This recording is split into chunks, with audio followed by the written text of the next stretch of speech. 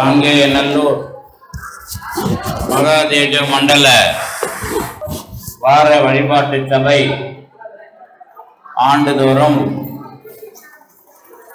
விழாவை மிக சிறப்பாக நடத்தி கொண்டிருக்கிறது. இந்த ஆண்டு 23ஆம் ஆண்டு விழா. இந்த விழாவிற்கு திரளாக நீங்கள் இங்கே இணைந்து இதை சிறப்பாக நடத்தி கொண்டிருக்கிறீர்கள். இந்த விழாவில் மதிப்பிற்குரிய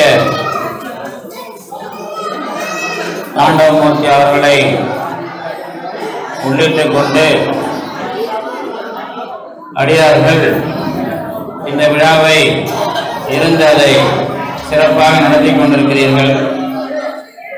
உங்கள் அனைவருக்கும் என்னுடைய நன்றியையும் வணக்கத்தையும் தெரிவித்துக் கொண்டு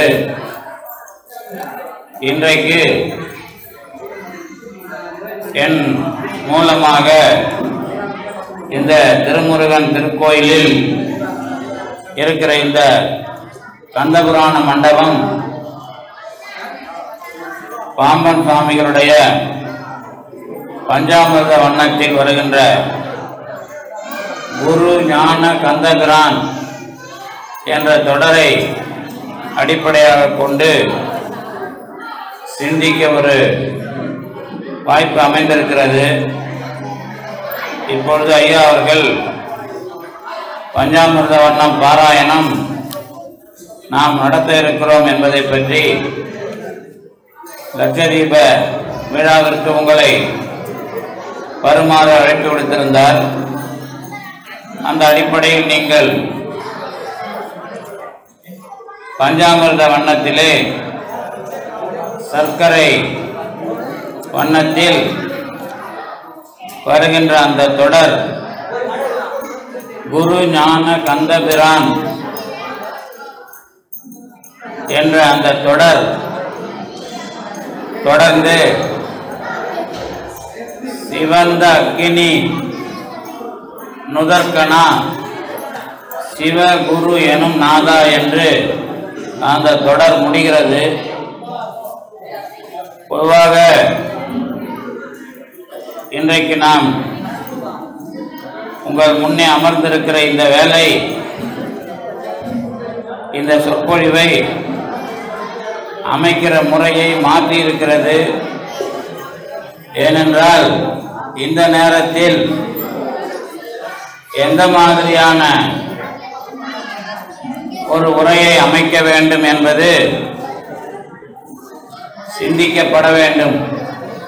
அதுதான் குரு ஞானம் என்பதாக இருக்கிற ஒரு அமைப்பு. நாம் ஒரு வழக்கிலே ஞானம் ஞானம் என்பதை பற்றி பேசுவோம்.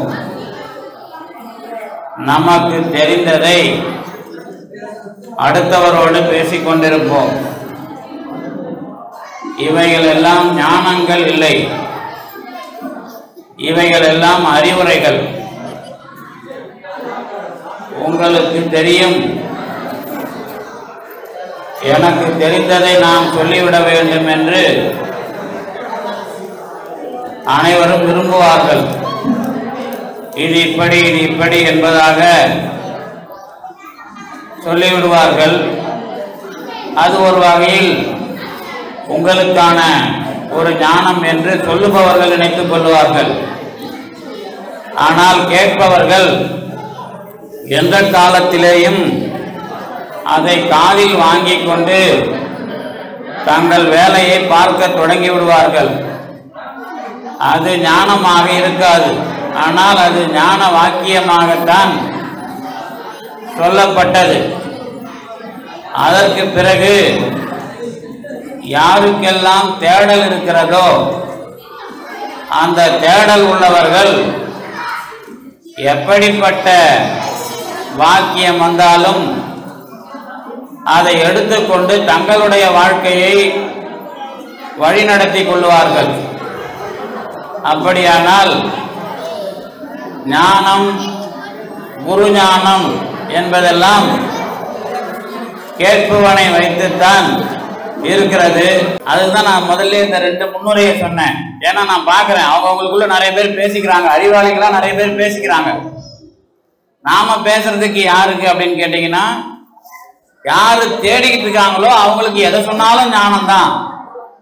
எத்தை தின்றால் பித்தம் தெளியும், எதை சாப்பிட்டா நோய் போகும் அப்படின்னு அவஸ்தையில் இருக்கிறவனுக்கு எதை சொன்னாலும் அவன் எடுத்துக்கொள்வான். உங்களுக்கு எல்லாம் தெரியும், ஒரு கணக்கம்பட்டியில் ஒரு சித்தர் இருந்தார். ஒரு நோய் உள்ள ஒரு பெண்மணிக்கு அவர் சாக்கடை நீரை கொடுத்து குடிக்க சொன்னார். அந்த நோயினுடைய வலி எந்த அளவிற்கு இருக்கிறதோ அந்த அளவிற்கு எதை கொடுத்தாலும் அது சாப்பிட சொல்லும்.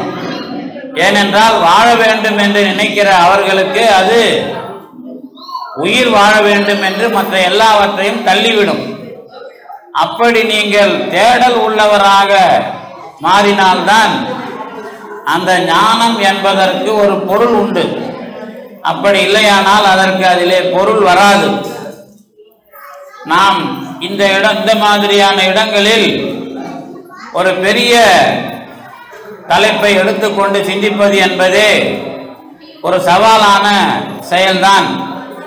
இருந்தாலும் இங்கேயும் பலதரப்பட்ட நிகழ்ச்சிகளுக்கு இடையிலே இதையும் கண்டிப்பாக இணைக்க வேண்டும் என்று நமக்கு அன்பர்கள் தொடர்ந்து அதை வலியுறுத்தி வருவதனாலே நானும் உங்களோடு அதை கலந்து சிந்திக்கின்றேன்.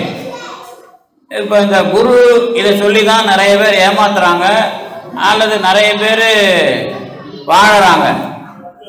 குரு என்பதையோ குரு ஞானம் என்பதையோ அல்லது கந்தபிரான் என்பவர் குருவாக இருக்கிறாரா அல்லது சிவபெருமான் குருவாக இருக்கிறாரா அப்படின்னு ஒரு சின்ன கேள்வி கேட்டால், கண்டிப்பாக சிவபெருமானே முருகப்பெருமானிடம் கேட்டுவிட்டார். ஆதலினாலே குருவாக வருகிறவர் முருகன் தான் அப்படின்னு ஒரு நேர் பதிலை அருணகிரிநாதர்,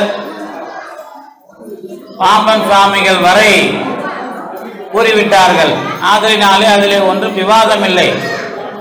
அதாவது குருவாக யார் வந்தால் அதுதான் ஞானம் என்ற ஒன்றை முடிவாக ஆக்கும் என்று கேள்வி கேட்டால் கண்டிப்பாக கந்தபிரான் வர வேண்டும் என்று அருணகிரிநாதர் தொடங்கி சொல்லிவிட்டார்கள். இதற்கு முன்னதாக வரலாற்றிலே எனக்கு குருவாக யார் வந்தார் என்று ஒரே ஒரு வினாவிற்கு விடையை மாணிக்கவாசகர் சொல்லியிருக்கிறார். ஆனால் மாணிக்கவாசகர் வரலாற்றிலே குருவாக வந்தது யார் என்று இன்னும் ஆராய்ச்சி நடந்து கொண்டிருக்கிறது. ஆனாலும் அது பற்றிய ஒரு ஆராய்ச்சியில் நிறைய பதில் சொல்லியிருக்கிறார்கள். கொஞ்சம் ஆழமாக சிந்திப்பதை விட கொஞ்சம் மேலோட்டமாக நமக்கு தெரிந்த ஒரு முறையில் பார்த்தால், உங்களுக்கு யாரெல்லாம் கற்றுக் கொடுக்கிறார்களோ அவர்கள் குரு. இந்த கற்றுக் கொடுக்கிறவர்கள் குரு என்று சொன்னால் பாடம் நடத்துபவர்கள் அல்ல. பாடம் நடத்துறவங்களாம் குருநாதர் கிடையாது.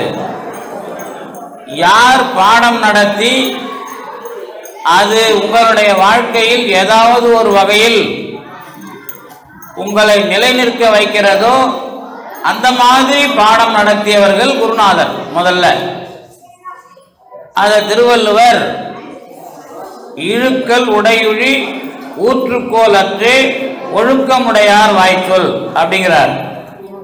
யாருடைய சொல் நீங்கள் ஏதாவது ஒரு சிக்கலில் இருக்கிற காலத்தில் உங்களை காப்பாற்றுவதற்கு துணையாக இருக்கிறதோ அந்த சொல்லை சொன்னவர்கள் குருநாதர்கள். ஆனால் நான் சொல்லுகிறேன் நீங்கள் கேட்க வேண்டும் என்று யாராவது அதிகாரம் செய்தால் அவர்கள் குருநாதர் கிடையாது. முதல்ல நான் சொல்றேன் நீங்க கேட்டுக்கணும் அப்படின்னு யாராவது அதிகாரம் பண்ணா அவர் குருநாதர் கிடையாது. ரெண்டாவது, உங்களை ஒரு கட்டுப்பாட்டு கீழே யாராவது வச்சுக்கிறாங்கன்னா அவங்களும் குருநாதர் கிடையாது. இதை நான் எதுக்கு சொல்றேன்னு உங்களுக்கு தெரியுமான்னு தெரியாது எனக்கு. நீங்க இதை செஞ்சுதான் ஆகணும், நீங்க இதை இப்படிதான் பண்ணணும் அப்படின்னு சட்டத்திட்டம் போட்டு கொடுத்தாங்கன்னா அது குருநாதரோட வேலை கிடையாது. ஏன் அப்படின்னு கேட்டீங்கன்னா, உங்களுக்கு ஒரு சுதந்திரம் இருக்கணும். நீங்க செய்யற வேலையில உங்களுக்கு ஒரு சுதந்திரம் இருக்கணும். ஆனால் அந்த சுதந்திரம் உங்களை கெட்ட வழியில கொண்டு போய் விடக்கூடாது. அந்த பேர்ல நான் கட்டுப்பாடு விதிக்கிறேன் அப்படின்னு சொல்லிட்டு சில பேர் தங்களுக்கு அடிமைகளாக நிறைய பேர் ஆக்கிடுவாங்க. அவங்கெல்லாம் குருநாதர் சொல்லிப்பாங்க. அந்த மாதிரியும் குருநாதர் கிடையாது. அதனாலதான் நான் அடிக்கடி சொல்றது, குருநாதர் அப்படிங்கிற பேர்ல போய் மாட்டிக்கிட்டு வெளியே வராம முழிக்கிறவங்க வரலாறு தான் இன்னைக்கு நீங்க பாக்குறீங்க. இந்தியாவில் குறிப்பா தமிழ்நாட்டில் குரு வியாபாரம் நிறைய நடக்குது. குரு வியாபாரம் நிறைய நடக்குது. பல சாமியாருங்க தலைவராக இருக்கிறாங்க. அதுக்கு ஒவ்வொரு சாமியாரும் அவங்க கீழே ஆயிரக்கணக்கான லட்சக்கணக்கான மக்களை கூட வச்சுக்கிறாங்க சில சாமியார். இந்த சாமியார்களை நீங்க புரிஞ்சிக்கணும் அப்படின்னா, சாமியாரை பத்தி ஆராய்ச்சி இல்லை. நீங்க காரைக்கால் அம்மையார் பாட்டு படிச்சிருப்பீங்க, திருஞான சம்பந்தர் பாட்டு படிச்சிருப்பீங்க, அப்புறம் திருநாவுக்கரசர் பாட்டு படிச்சிருப்பீங்க, சுந்தரர் பாட்டு படிச்சிருப்பீங்க, மாணிக்க வாசகர் பாட்டு படிச்சிருப்பீங்க. அப்படியே வளர்ந்து வந்தா சேக்கிழார் படிச்சிருப்பீங்க. அப்படியே வளர்ந்தீங்கன்னா அருணகிரிநாதரை படிச்சிருப்பீங்க, தாய் மாணவரை படிச்சிருப்பீங்க, பாம்பன் சுவாமியை படிச்சிருப்பீங்க, ராமலிங்க அடிகளாரை படிச்சிருப்பீங்க. இவங்களெல்லாம் சொல்லாதத யாராவது சொல்றானா? இப்ப குருநாதர்ங்கிற பேர்ல வியாபாரம் பண்றவன் ஒரு கேள்வி கேட்டீங்கன்னா, அப்படி ஒரு ஆளு உங்களுக்குலாம் குருநாதர் கிடையாது. தமிழ்நாட்டில் பிறந்த நமக்கு ஒரு தகுதி இருக்குது. கண்டவன் பின்னாடி போறதுக்கு நமக்கு எந்த விதமான ஒரு தேவையும் இல்லாத அளவுக்கு நாம பிறந்திருக்கிறோம். ஒருவேளை வேற வேற நாட்டில் அதுக்கு ஆள் தேவைப்படலாம். இங்க ஒரு 2000 வருஷமா எதுல கேள்வி கேட்டாலும் என்ன சிக்கல் வந்தாலும் அதுல பதில் சொல்லி உங்களுக்கு நூல் எழுதி கொடுத்துட்டு போயிருக்கிறாங்க எல்லாரும். ஒருவேளை இப்ப புதுசா ஒரு ஆள் நான் குருநாதன் வர்றாருன்னு வச்சுங்களேன், அவர் இந்த 2000 வருஷமா வந்திருக்கிற பாட்டை புரிஞ்சுக்கிட்டு அதுல இருந்து உங்களுக்கு எடுத்து சொல்லலாம். அதை விட்டு போட்டு அவர் நான் ஒண்ணு புதுசா கண்டுபிடிச்சேன்னு சொன்னாரு, இந்த 2000 வருஷமா இருக்கிறதெல்லாம் இல்லாம சொல்றாருன்னு வச்சுங்களேன், அவர் ஏமாத்த வர்றாரு அப்படின்னு அர்த்தம். அவர் குருநாதர் இல்ல அப்படின்னு நீங்க தமிழ்நாட்டில் இருக்கிறவங்க சொல்லலைன்னா வேற யாருக்கும் அப்படி சொல்றதுக்கே தகுதி கிடையாது. ஏன்னா இங்க எல்லாரும் எல்லாத்தையும் சொல்லி வச்சுட்டு போயிருக்கிறாங்க. அதனால முதல்ல நீங்க இந்த சாமியாருங்கிற பேர்ல விளம்பர பலகை வச்சுக்கிட்டு சொகுசா வாழற யாரும் குருநாதர் கிடையாது, ஞாபகம் வச்சுக்க. அது முதல் விஷயம். ரெண்டாவது, இவங்கெல்லாம் எதையாவது செய்யறேன், நான் இதை செஞ்சு கொடுக்குறேன், இதை நீங்க அடையலாம் அப்படின்னு சொன்னா எதை செஞ்சு கொடுப்பாங்க, எதை அடையலாம்னு ஒரு தெளிவு நம்ம கிட்ட வேணும். அப்படி வந்தீங்கன்னா ஒரு கேள்வி, சின்னதா ஒரு கேள்வி. என்ன கேள்வி அப்படின்னு கேட்டீங்கன்னா, சாமி அப்படின்னு கோயில்ல நாம வச்சிருக்கிற ஒரு கடவுள்கிட்ட எதுக்கு போறோம்? சாமி அல்லது கோயில்ல இருக்கிற கடவுள்கிட்ட நாம எதுக்கு போறோம்னா, எதையாவது நம்ம வாழ்க்கைக்கு தேவைங்கிறத கேட்டு வாங்க தான் போறோம். இதை தவிர சாமி கிட்ட வேற எதுக்காவது 99% பேர் போறது இல்லை. வெறுமனே சாமி கிட்ட போறது வேற, சாமியை வணங்குறது வேற. பெரிய நோக்கம் இல்லை, பிரச்சனை வந்துடுது என்னை காப்பாத்துன்னு சொல்றது ஒரு வகை. இது இல்லாம இது எனக்கு வேணும்னு போறவங்க தான் 90% பேர் இருப்பாங்க. அதுக்கப்புறம் ஒரு 5% பேர் இவ்வளோ பிரச்சனை வந்துடுது, நான் சாமி உனக்கு நல்லா தானே உன்னை வணங்குறேன், நான் நல்லவனா தானே இருக்கிறேன், எனக்கு ஏன் இவ்வளோ சிக்கல் வந்ததுன்னு போறவங்க ஒரு 5% பேர். அதுக்கப்புறம் மீதி கேஸு, அதாவது என்னன்னா எதுக்கு சாமி கும்பிட்றோன்னு தெரியாது, ஏதோ சொல்றாங்கன்னு போவோம் வரும், இப்படி ஒரு 5% பேர் இருப்பாங்க. குறைஞ்சபட்சம் ஒரு 90% பேர் சாமிகிட்ட வாங்கி சாப்பிட்றதுக்கு தான் போறோம். சரி, சாமிங்கிற பேர்ல ஒரு ஆளு நாம போனா கொடுக்கறதுக்கு ஏன் இருக்கிறாரு? இப்படி ஒரு கேள்வி கேட்டா இங்கதான் உங்களுக்கு சாமியை பத்தியும் உங்களை பத்தியும் ஒரு கேள்வி வரும். அந்த கேள்வி உங்களுக்குள்ள வந்தா நீங்க தான் குரு ஞானம் அப்படிங்கிறத அடையிறதுக்கான தகுதி உள்ளவங்க. அப்படி இல்லைன்னா உங்களுக்கும் குரு ஞானத்துக்கும் சம்பந்தம் இல்லை, பொருள் ஞானம் தான் உங்களுக்கு தேவை. பொருள் ஞானம்னா எதை வாங்கி எதை விற்கலாம், எந்த பிசினஸ் ஆரம்பிச்சா எந்த சாமி வேலை செய்யும், சரபேஸ்வரர்கிட்ட போனா எந்த வியாபாரம் பண்ணலாம், சனீஸ்வரர்கிட்ட போனா எந்த வியாபாரம் பண்ணலாம், அப்புறம் யாரு எந்த சாமி கிட்ட போனா எந்த வியாபாரம் பண்ணலாம்னு சொல்லி கொடுக்கறதுக்கு நிறைய பேர் இருக்கிறான். அப்புறம் ஏன் சொல்றான் அப்படி, நீங்க சாமியை வியாபாரத்துக்கு தலைவராக வச்சுக்கிறதுக்கு. அப்படி ஒரு நாளும் கடவுள் கொள்கை தமிழ்நாட்டில் கிடையாது. ஆனா அப்படி ஒரு விஷயத்த பேசினாங்க. ஏன் பேசினாங்க தெரியுமா? ஒரு சாமியை நிக்க வச்சுட்டு அந்த சாமிகிட்ட நீ போய் இதை கேளுன்னு ஒரு வியாபாரம் நடந்தது. அந்த வியாபாரத்தை ஒழிக்கிறதுக்கு என்ன பண்ணாங்க அப்படின்னு கேட்டீங்கன்னா, சாமிகிட்ட போய் நீ கேளு, ஆனா ஒரே சாமிகிட்ட போய் கேளு அப்படின்னு வச்சாங்க. ஒரே சாமிகிட்ட போய் கேளு அப்படின்னு ஒரு சாமியை வச்சாங்க.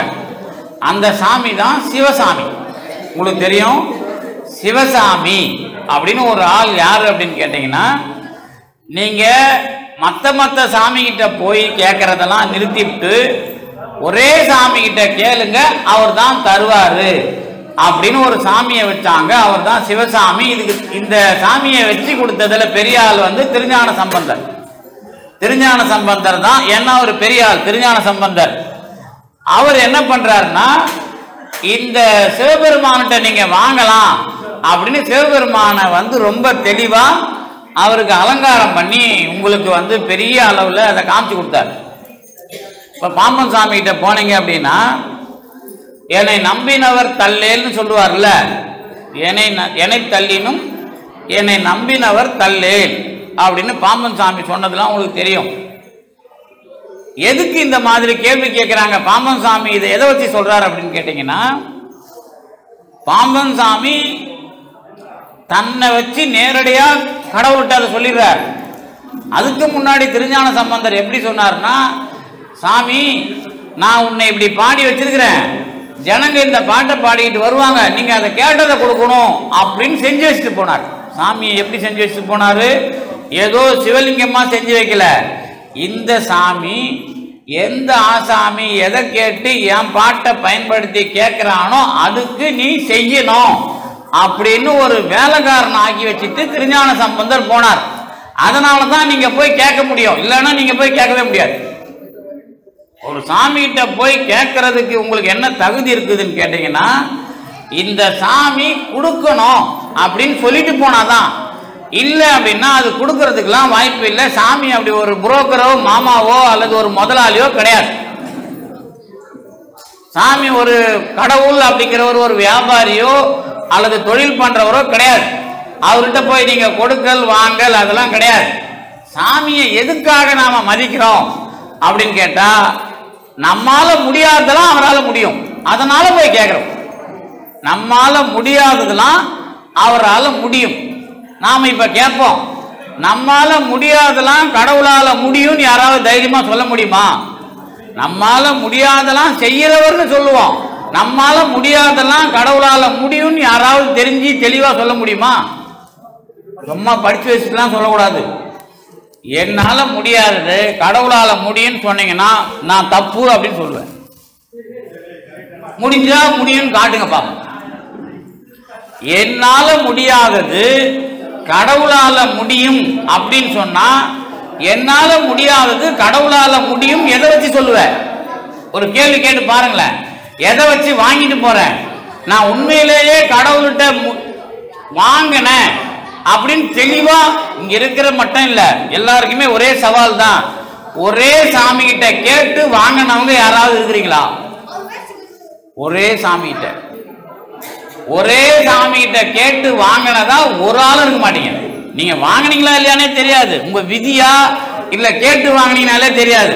சாமி கிட்ட வாங்கினது நிறைய வாங்கியிருப்போம், சாமியை ஊந்து கும்பிட்டுருப்போம். அவர் நமக்கு செஞ்சாரா இல்லையான்னு தெரியாது, அவர் தான் செஞ்சாரா இல்லையான்னு தெரியாது. ஏன்னா ஊர்ல இருக்கிற எல்லா சாமியும் கும்பிட்டுருப்போமே. ஊர்ல ஒரு சாமியா கும்பிடுறோம், இருக்கிற எல்லா சாமியும் கும்பிட்டோம். எந்த சாமி செஞ்சுது தெளிவா சொல்ல முடியுமா? ஆனா விழா கொண்டாடி அதுக்கு ஒரு சாமியை வச்சிருப்போம். அப்ப எனக்கு எந்த சாமி எனக்கு புரிய வைப்பது அப்படின்னு ஒரு கேள்வி வரணும். எந்த சாமி எனக்கு புரிய வைக்கும் அப்படின்னு ஒரு கேள்வி கேட்கிறப்பதான் நம்மளால சொல்ல முடியாத பதில அருணகிரிநாதர் தான் அந்த கேள்விக்கு பதில் சொல்ல ஆரம்பிச்சார். அதுக்கு முன்னாடி திருஞான சம்பந்தர்லாம் அந்த பதிலை சொல்லலை. நீங்க போய் வாங்கிக்கிங்கன்னு கடவுளை காமிச்சு கொடுத்தாங்க. கடைசியா திருஞான சம்பந்தர் என்ன தெரியுமா சொன்னார்? திருஞான சம்பந்தர் வரலாறு இங்க இருக்கிறவங்க எல்லாருக்கும் தெரியும். கடைசியா கல்யாணம் பண்றார். அந்த பொண்ணோட கையை பிடிச்சிட்டு அதுக்கு முன்னாடி ஒரு பாட்டு உங்களுக்கு எல்லாருக்கும் தெரியும். அது திரு நல்லூர் பெருமணம் அப்படின்னு ஒரு பாட்டு. அந்த பதிகத்தில் என்ன பாடுறாரு அப்படின்னு கேட்டீங்கன்னா, பாட்டு மெய்யாய்த்தில சூடலரே அப்படின்னு பேசுறார். நான் பாடினது மெய்யாவல, என்னோடதை தொண்டர்கள் சொல்லக்கூடாது, சூடலர் அப்படிங்கிறார். அதுக்கப்புறம் தான் தொண்டர் அப்படிங்கிறத தொண்டர் மூலமாக விளங்குகிறவன் கடவுள். ஆனா என்னுடைய பாட்டை என்னை சுத்தி இருக்கிறவன் மெய்யாக்கல அப்படிங்கிறார். என்ன சொல்லுவீங்க நீங்க? இப்போ திருநல்லூர் பெருமானத்தோட முதல் பாட்டை சைவர்கள் எடுத்து பார்த்தீங்கன்னா நீங்க திடுக்கிடுவீங்க, பயந்துருவீங்க. ஏன்னு கேட்டீங்கன்னா, இவ்வளோ நாள் நான் சொன்னதெல்லாம் கேட்டு வாங்கினானுங்களா? நான் சொன்னதை புரிஞ்சுக்கினானுங்களா? நான் சொன்னதை யாருமே புரிஞ்சிக்கல அப்படின்னு ஒரு வாக்கு மூலம் கொடுக்கிறார் திருஞான சம்பந்தர். பாட்டு மெய்யாய்த்தில அப்படின்னு தெளிவா சொல்றாரு. அப்ப என்ன பண்ணுவீங்க? இப்போ நீங்கள் ஏற்றுக்கொள்ளவில்லை, மக்கள் நான் சொன்ன முறையில ஏற்றுக்கலங்கிறார். இப்போ திருஞான சம்பந்தர் ஏன் அப்படி ஒரு வார்த்தையை பேசணும்? அப்படி ஒரு வார்த்தையை பேசுறதுக்கு என்ன காரணம் அப்படின்னு கேட்டா, நான் ஏதோ சாமி கிட்ட இதெல்லாம் வாங்கிக்கலாம்னு சொன்னேன், இவனுங்க பழையபடி வாங்குற வேலையை கொடுக்கிற வேலையில தான் சாமியை வச்சுக்கிறானுங்களே தவிர இவன் திருந்தன பாடு இல்லை அப்படின்னு அவருக்கே தெரிஞ்சு போச்சு. அதனாலதான் அவர் என்ன பண்றாருன்னா, திருநீலகண்ட பதிகம் ஒன்று இருக்கும். அவ்வினைக்கு இவ்வினையாம் என்று சொல்லும் அகுது அறியீர் சொல்லிட்டு, உய்வினை உந்தமக்கு நாடாது இருப்பதும் ஊனம். ரொம்ப அழகா சொல்றார். நிறைய பேர் அதுல வேற அந்த பாட்டுல செய்வினை அப்படின்னு ஒரு வருவோம். அதுக்கு நிறைய பேர் இந்த பில்லி சூனியமா அப்படின்னு கேட்டான். அட பாவி, அதெல்லாம் இல்ல. அதுல உய்வினை நாடாது இருப்பது, நீங்க செய்கிற செயலுக்கு என்ன பாவம் புண்ணியம் உண்டோ அது உங்களை வராம இருந்தா அதுவே நீங்கள் ஊனமானவர்கள் அர்த்தம். நான் செஞ்ச பாவத்துக்கும் தண்டனை வரணும், நான் செஞ்ச புண்ணியத்துக்கும் நல்லது வரணும். இது ரெண்டுமே வராம போச்சு, நல்லது மட்டும் வரணும், பாவம் வரக்கூடாதுன்னா நீங்க ஊனமானவர்கள் சொல்றாரு. அதனால என்ன சொல்றாருன்னா, கைவினை செய்து எம்பிரான் கடல் போற்றுதும். இப்போ நம்ம உங்களுக்குலாம் தெரியும் திருவள்ளுவர். இப்ப திருவள்ளுவருக்குலாம் இப்ப 12 கலர், மொத்தம் கலர் எத்தனைன்னு எனக்கு தெரியல, எத்தனை கலர் இருக்குதோ அத்தனை துணியும் நாம் அவருக்கு போட்டு இங்கே உட்கார வைக்கலாம். நம்ம சிலை இனிமேல் திருவள்ளுவர் சிலை செஞ்சால் ஒரு சிலை செய்யக்கூடாது, ஒரு 12 சிலையாவது செய்யணும். ஏன்னா 12 கலரில் அவருக்கு நாம் துணி கட்டணும். ஆனால் எந்த துணியை வேணாலும் கட்டலாம், அவர் ஒரு துணி கூட கட்டக்கூடாது. அது என்ன பெருமன்றத்தில் சொற்பொழிவு பண்ணிக்கிறேன், அதை கேட்டுங்க. சஸ்பென்ஸ் அது என்ன அப்படின்னு கேட்டீங்கன்னா, இந்த திருவள்ளுவர் ஒரு திருக்குறள் சொல்றார். தவம் செய்வார் தம் கருமம் செய்வார் மற்ற அல்லார் அவம் செய்வார் ஆசையுள் பட்டு. இதை நீங்க எல்லாரும் இந்த கோயிலுக்கு வர்ற எல்லாருமே அது ஞாபகத்துக்கு வரணும். நமக்கு முதல்ல புரிய வைக்கிறது குருனா என்னன்னு கேட்டீங்கன்னா, எனக்கு தெளிவு வருகிற ஒன்று, அதான் முதல்ல குரு ஞானம், வேற ஒண்ணும் கிடையாது. தெளிவு வருகிற ஒன்று குரு ஞானம்.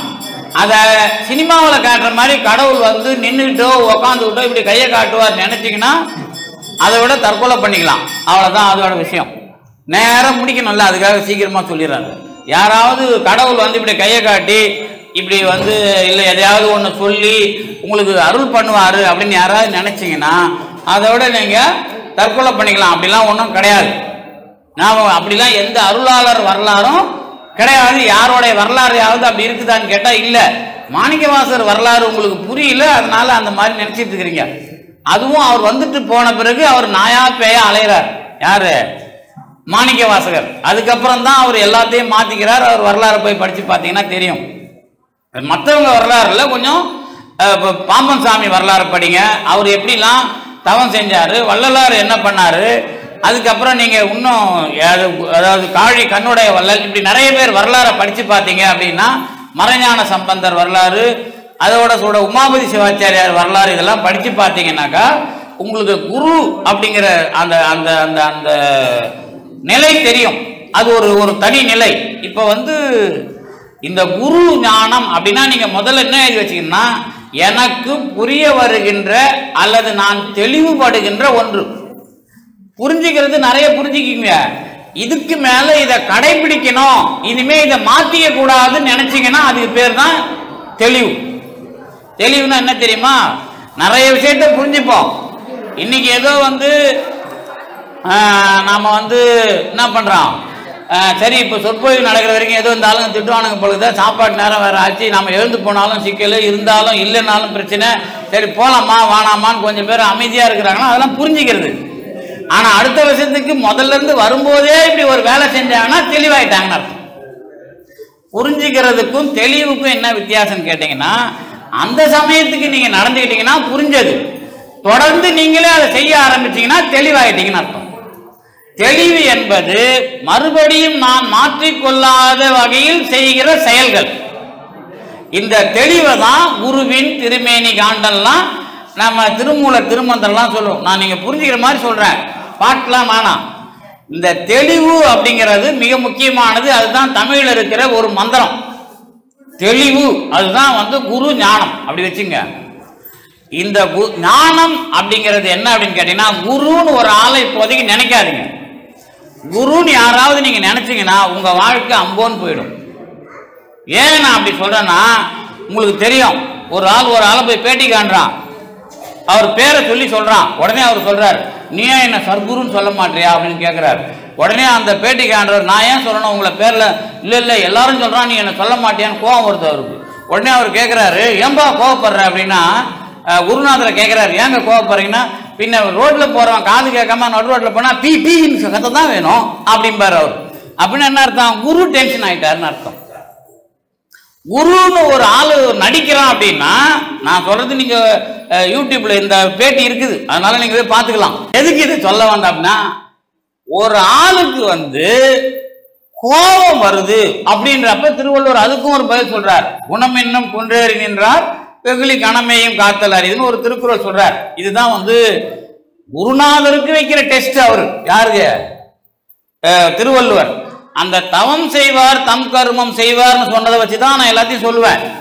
இந்த குரு ஞானம் அப்படிங்கிறத நான் பாம்பன் சுவாமியோட பிழை பொறுக்க முறையீடு, அப்புறம் சமாதான சங்கீதம், அதெல்லாம் படிச்சீங்க அப்படின்னா இந்த சக்கரவண்ணத்தோட கூட இந்த 2-3 பாட்டுல இதெல்லாம் ரொம்ப தெளிவா பாம்பன் சாமி சொல்றார். இந்த கடவுள் முருகன் எப்படி உங்களுக்கு குருஞான கந்தபிரானா இருக்கிறான் அப்படிங்கிறதெல்லாம் சொல்றாரு. நீங்க அதெல்லாம் இன்னைக்கு வாய்ப்பு இல்லை உங்களுக்கு. ஆனந்த முகிலையும் அதை ரொம்ப தெளிவா சொல்றாரு.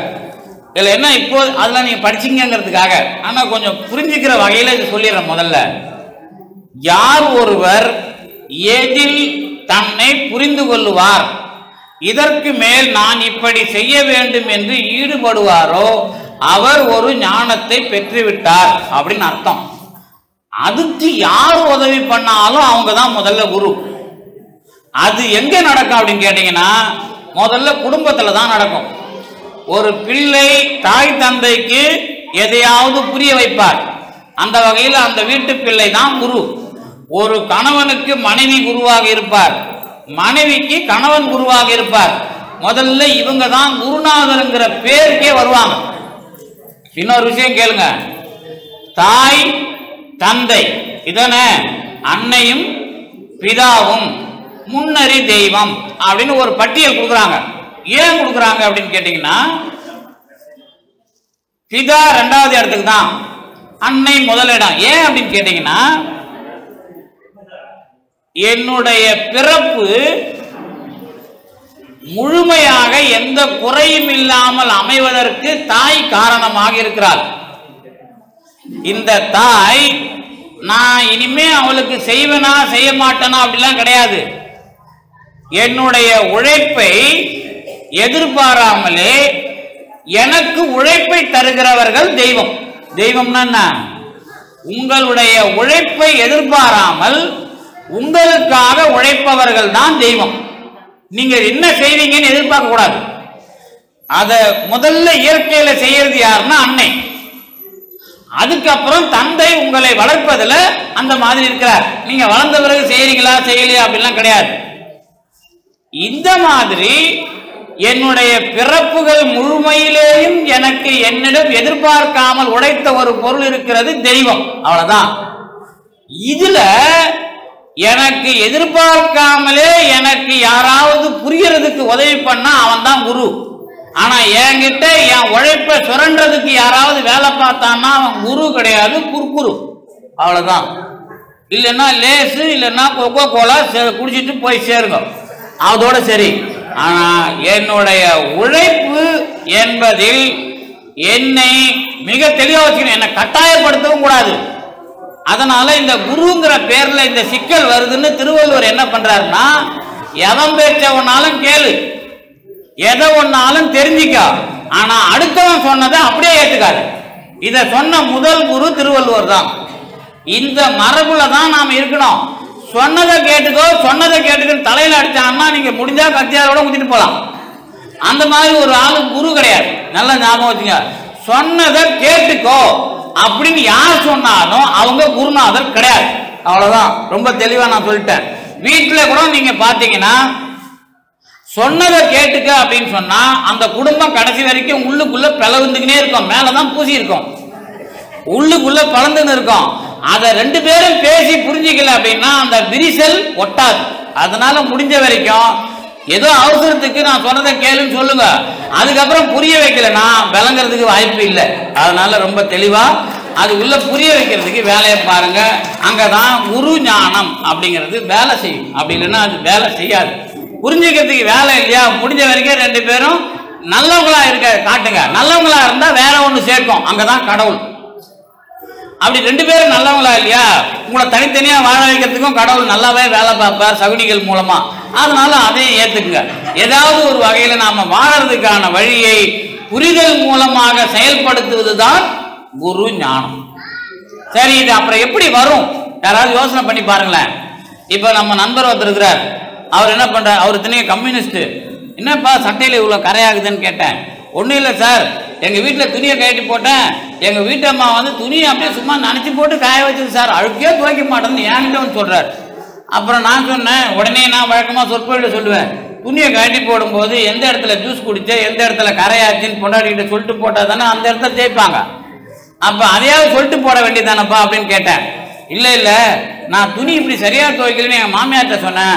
அவங்க உடனே சொல்கிறாங்க, அவள் அப்படி தான்ப்பா துணி சரியா துவைக்க மாட்டா, நீயே உன் துணியை துவைச்சிக்கப்பா அப்படின்னாங்களாம்.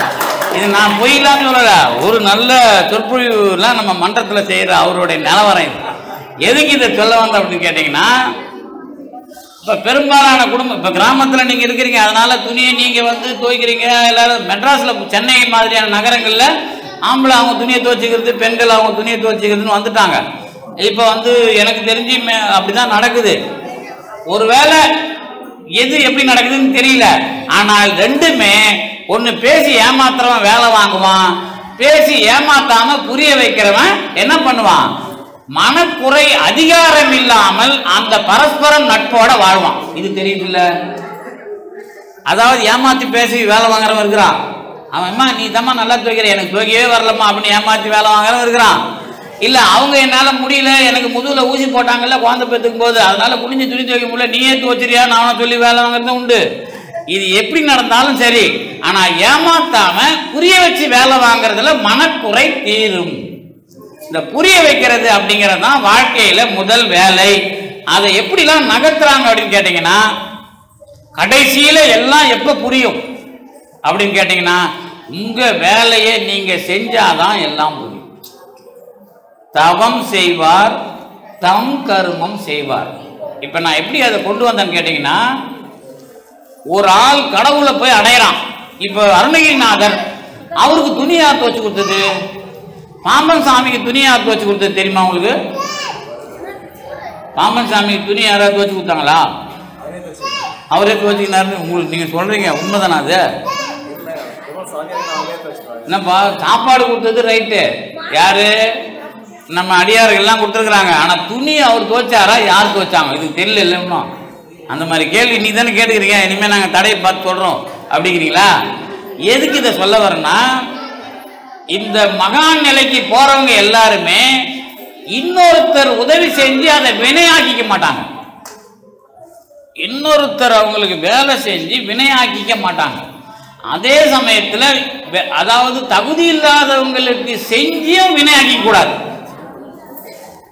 இதுல ரொம்ப கவனமா கடைசி காலம் இருக்கும்.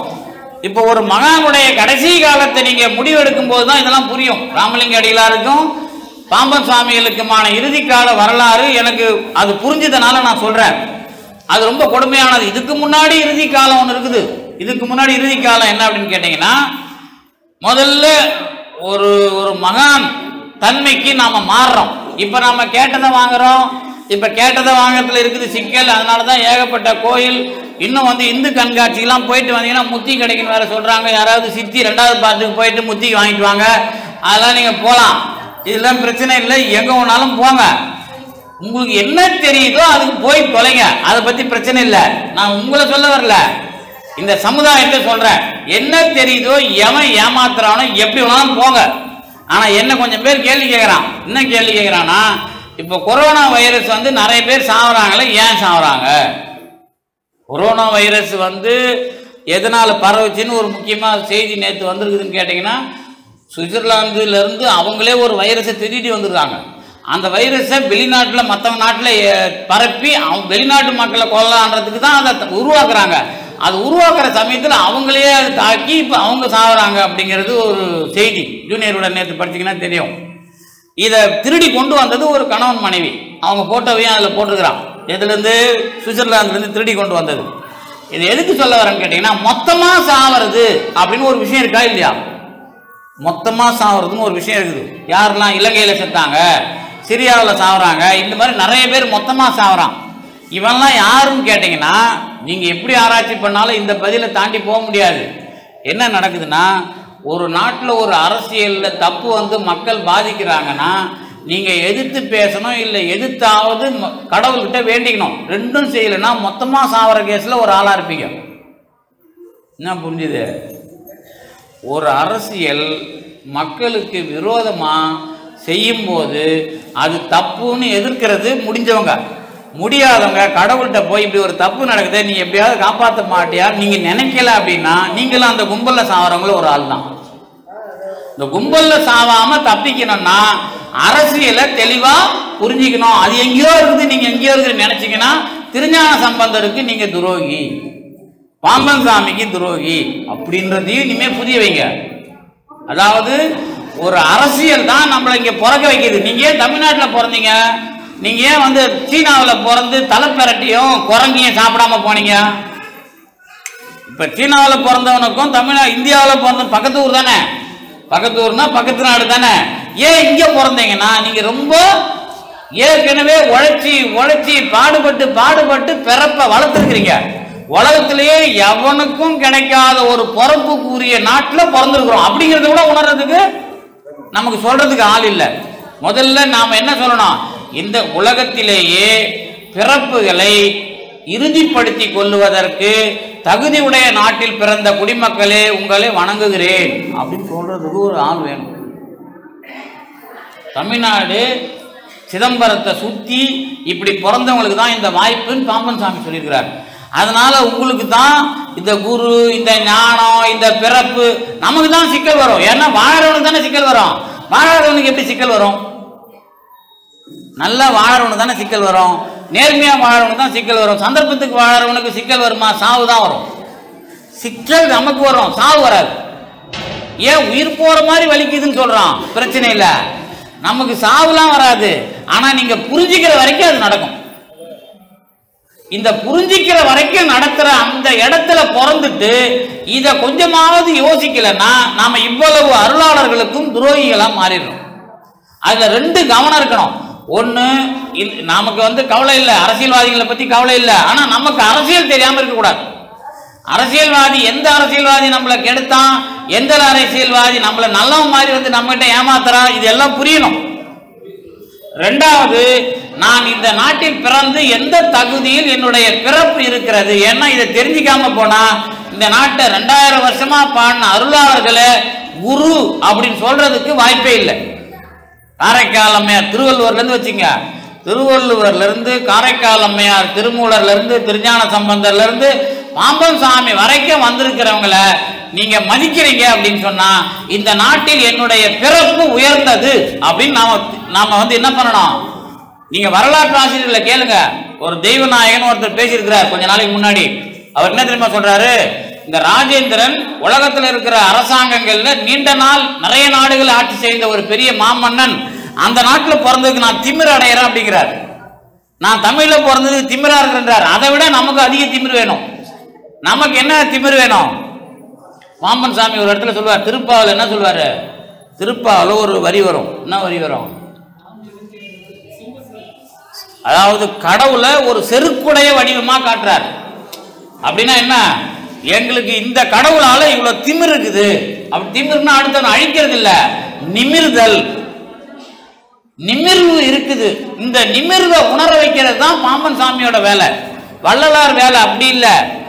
அவரு ரொம்ப கீழே உங்களை நீங்க எந்த அளவுக்கு உங்க கருணைய எதிரியை தாக்காம வச்சு காப்பாத்துறீங்கிறது வள்ளலார். வள்ளலார் எப்படி ஒருத்தனையும் தாக்காம எந்த அளவுக்கு உங்களுக்குள்ள கருணையை வச்சு காப்பாத்துறீங்க அப்படின்னா வள்ளலார் கிட்ட போயிடும். இல்ல உலகத்துல இருக்கிற எல்லா ஞானியும் எங்களுக்குள்ள அடக்கம் அப்படி ஒரு ஆள் எங்களுக்கு புரிய வச்சிருக்கிறாரு, அது பாம்பன் சாமியின் பேருன்னு சொன்னீங்கன்னா உங்களுக்கு ஒரு நிமிர்வு வரும். இந்த நிமிர்வை அவர் திருப்பாவில முதல் பாட்டிலே காட்டுறார் பாம்பன் சாமி. அதுலதான் அந்த திருப்பாவுடைய அதுக்காக ஒரு 2 மணி நேரம் சொற்பொழிவு திருவல்லிக்கேணில நான் பேசியிருக்கிறேன். எதுக்கு இதை சொல்ல வர அப்படின்னு கேட்டீங்கன்னா, எனக்கு எப்ப ஞானம் வந்தாதான் நிமிர்வு வரும். எந்த ஞானம் வரணும்?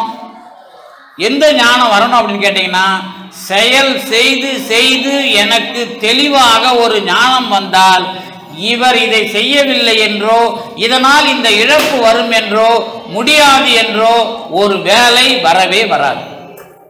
நீங்க வேணா முயற்சி பண்ணி பாருங்க. ஒரு வீட்டுக்குள்ள இருக்கிற ஆளு எல்லா வேலையும் செஞ்சு பழகி பார்க்கட்டும். அவர் எல்லா வேலையும் செஞ்சு பழகி பார்த்தார்னா இந்த வேலை நடக்கல அப்படின்னு ஒரு சிக்கல் வரும் பொழுது அவர் என்ன நிலைப்பாட்டை எடுக்கிறாருன்னு பாருங்க. அதனாலதான் இப்ப யார் வீட்டுல குருவா இருக்கிறாங்கன்னா, வீட்டுல எல்லா வேலையும் செய்யற ஆள் தான் முதல்ல குரு அப்படின்னு யாருக்கு பட்டம் கொடுப்பீங்க? நீங்க யார வேணாலும் இருங்க, ஆம்பளையா இருங்க இல்ல பெண்களா இருங்க, அதை பத்தி பிரச்சனை இல்லை. ஆனால் வீட்டில் எல்லா வேலையையும் பொறுப்போட செய்யணும். அங்க பொறுப்பு இல்லை அப்படின்னு சொன்னா என்ன வரும்? சந்தர்ப்பத்துக்கு செய்யற மாதிரி ஆயிடும். நான் இப்ப அது ஒரு சிக்கல். இப்ப நாங்கெல்லாம் நிறுவனத்தில் இருக்கிற மன்றம்னு ஒன்று இருக்கு, சைவ சித்தாந்த பெருமன்றம். இப்ப இவருக்கு பிரச்சனை இல்லை, கோயிலில் யாரோ பெருக்கி வைக்கிறாங்க, பாம்பன் சாமிகிட்ட பாடிட்டு போயிடுறாரு. நான் வரும்போதே பார்த்தேன், இந்த பக்கம் இங்கெல்லாம் ஒற்றை நக்குது. இன்னைக்கு ஒரு நாளைக்காவது ஒற்றை நட்டியா சாப்பாடு மட்டும் ஊற கூப்பிட்டுக்கிட்டேன்னு கேட்டு அசிங்கப்படுத்தலான்னு பார்த்தேன். சரி பரவாயில்ல, மைக்கில் சொல்லிட்டா சரியா இருக்குன்ட்டு இங்கே உட்காந்துட்டேன். ஏன்னா இங்கே 2 இடத்துல நாங்கள் நின்று பார்த்தோம், நின்று உடனே சட்டையில் அழுகுப்பட்டது. நாங்கள் சட்டை அப்போ ஒரு கோயிலில் நான் அதுக்கு பேர் தான் பொறுப்பு. அதுக்கு பேர் தான் பொறுப்பு. பொறுப்புன்னு என்ன தெரியுமா? சந்தர்ப்பத்துக்கு தேவையான இடத்துல அந்த இடத்த மட்டும் சுத்தப்படுத்திக்கிட்டு இல்லை, நான் இதற்குள் பொறுப்பாக இருக்கிறேன்னா அது ஒவ்வொரு நுணுக்கத்தையும் பண்ணும். அந்த நுணுக்கம் பண்ணுறது எல்லாருக்கும் வராது, அதெல்லாம் வரவே வராது. அதனால தான் இந்த குரு ஞானம்லாம் சும்மா பேசுறது வேலை தான். அது யாராவது வேலையை பொறுப்பாக செஞ்சேன்னு சொல்லுங்க, நீங்கள் தான் அறிவாளி, நீங்கள் தான் எளிமையானவர்களும், நீங்கள் தான் உங்களுக்கான தலைமையும் உங்களுக்கு தான். அதனால தான் அந்த காலத்தில் மட்டும்தான் ரொம்ப பெரியவர்கள் என்ன பண்ணுவாங்கன்னா சின்ன வேலையை கூட போய் செய்வாங்க. இன்னைக்கு எல்லாரும் என்ன பண்ணான், பந்தா பண்ணிட்டு அவன் பைய தூக்கிறதுக்கு ஒரு ஆள், பூஜா தூக்கிறதுக்கு ஒரு ஆள், அவன் மூக்க தூக்கிறதுக்கு ஒரு ஆள், காலை தூக்கிறதுக்கு ஒரு ஆள், இதை விட்டா அவன் காலை கழுவி நாக்கில் வேற ஊற்றிக்கிறான். அதுக்கு அவன் சாக்கடையை குடிச்சா சித்தர்கிட்ட குச்ச மாதிரியாவது ஆயிடும். எதுக்கு இதெல்லாம் சொல்ல வரேன்னா, நான் பொய் சொல்லலை. ஒரு விழா நடக்குது, வருஷத்தில் ஒரு நாள் நடக்குது. பாம்பன் சாமியை சாயங்காலம் தூக்க போகிறீங்க போங்க, ஆனால் வருஷத்தில் ஒரு நாள் பெயிண்ட் அடிக்கணும்னு அவசியம் இல்லை. 12 வருஷத்துக்கு ஒரு தடவை பெயிண்ட் அடிங்க. அதாவது நான் செஞ்ச மந்திரத்தில் குட்டுறோம், சந்திரத்தில் குட்டுறோம், அப்புறம் செயலில் குட்டுறோன்னா தண்ணியை தலையில் ஊற்றிங்க. தப்பு பண்ணுறவன் தலையில் ஊற்றின்னு எதெல்லாம் போய் தொலைங்க. புரியுதா என்ன சொல்ல வரேன்னு? 5ஆம் தேதி ஊற்றிங்க. எவன் தப்பு பண்ணுறீங்களோ அவன்லாம் போய் தலையில் தண்ணி தெளிச்சிங்க. தப்பு பண்ணாதவனுக்குலாம் தண்ணி தெளிக்கணும்னு அவசியம் கிடையாது. என்ன சொல்கிறோம் என்ன நாசுக்காக சொல்கிறது புரியலையா? அதாவது கோயிலில் தந்திராலோபம், மந்திராலோபம், கிரியாலோபம் 3 தப்பு இருக்குது. இந்த 3 தப்பை நிவர்த்தி பண்ணி தண்ணி ஊற்றுறது, தப்பை பண்ணுறவன் தலையில் ஊற்றணும். தப்பு நீங்களாம் போகிறீங்க பாரு ஆயிரக்கணக்கா, தப்பு பண்ணவெல்லாம் அங்கே போனீங்கன்னா உங்கள் தலையில் தண்ணி அடிக்கணும். இதுக்கு கூட்டம் கூட்டமாக போங்க. ஆனால் தப்பு தண்ணி தான் அது. அது தப்பு செஞ்சவனுக்கு ஊற்றுற தண்ணி. தப்பு செய்தவர்கள் தயவு செய்து தண்ணி தலையில் அடித்து கொள்ள வேண்டாம், தண்ணி தெளித்து விட வேண்டாம் அப்படிங்கிறது என்னோட கொள்கை. என்ன அதனால் தப்பு தான் அது. அதனால் இப்போ நீங்கள் வருஷத்துக்கு ஒருத்தர் என்ன பண்ணலாம், ஒரு ஒட்டனையை தெளிவாக அடிங்க. நான் வேணான்னு சொல்லலை.